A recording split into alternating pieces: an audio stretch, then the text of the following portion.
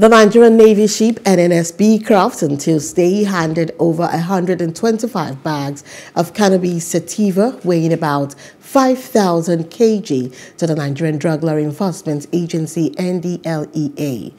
Commodore Kolawole Oguntuga, the ship's commander, stated at a handover ceremony that the drug was intercepted in a large wooden boat on December 7 off the Lagos anchorage.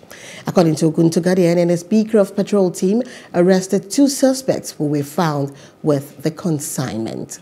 29th of November, just last month, over 182 bags of Cannabis Sativa weighing about 8,000 kilograms were handed over to National Drug Law Enforcement Agency.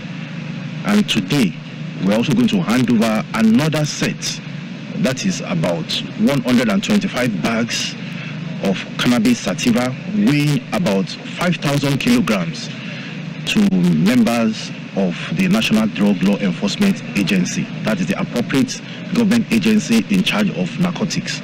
These bags were intercepted in a large wooden boat in the early hours of the night of December 2023 off Lagos anchorage. This time around, my boys were they are tactical enough to apprehend the suspects. So we have 2 suspects with this consignment, and the suspects, including the bags of cannabis, will be handed over to officials of National Drug Law Enforcement Agency.